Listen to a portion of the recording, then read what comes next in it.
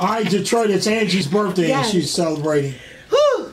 Who's your guest? I have Angelo. And it's I call him Angelo fragrance, but it's preeminence fragrance, right? Preeminent. Yes. She's been taking care of us all through the holidays and everything. For a long time, yeah. He does our Mother's Day gift baskets. Yep. You have fragrances for men and women, correct? Yes, predominantly women, but we do have stuff for men also. Well, good morning and welcome to the show. Thank you for having me, Mason and Angie. I appreciate you both. So tell us a little bit about your fragrances. Well, Preeminence, that was built to really educate and create timeless products for customers. We like to teach customers about the fragrance industry, what goes into it, and why they like what they like, and then create them custom perfumes also and custom fragrances. So that was kind of built just to really have a long-term vision for it, because we like to keep people, you know, up to date with news on how things are inside the industry too, as well as make them smell good. So you do candles, like the whole big basket that you put together for Mother's Day. Explain that. Yeah, so we got home products too. So our philosophy with it is someone might not like to wear that smell on them, but they might like it in a house.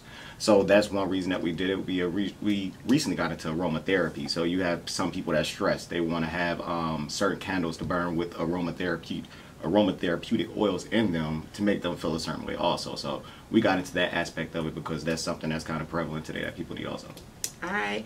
I wear your fragrance. What is it called again? Which one do you have? Floral Fixation. There you go. Yep, it's Floral Fixation. And that was actually released a few years ago. And that was pretty much, we have iris, sandalwood, vanilla in that. So the goal with those two is to create fragrances that last a long time. Not to give you something that's watered down and that's going to be worn off in a few hours, but that just depends on how it's molecularly built, the fragrance itself. All right. So Angelo is going to hang out with us at my birthday party this evening, and he's going to have some special fragrance gifts, just a few of them, but you know, if you get there early, you'll get hooked up. How can they reach you? ThePerfectPerfume.com. That is the best place to find us. PerfectPerfume.com.